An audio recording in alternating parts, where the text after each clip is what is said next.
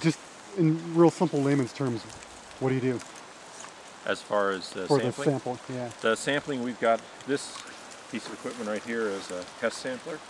So it encloses an area about 1/10 of a square meter on the stream bottom, and it's got a protective net on the front, so any invertebrates that would be drifting downstream can't get in. So it's a fully enclosed sample and gives us a quantitative sample of that stream bottom.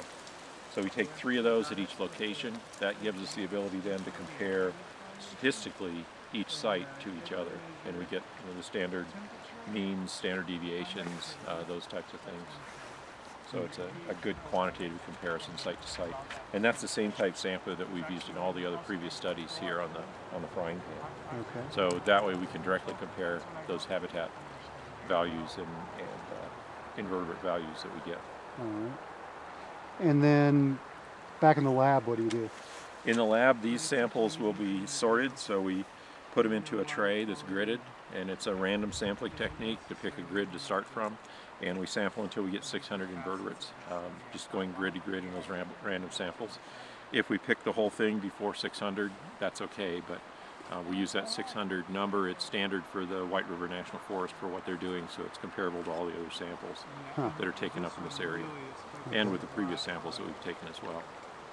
And then are you interested in overall numbers and We types? do overall numbers.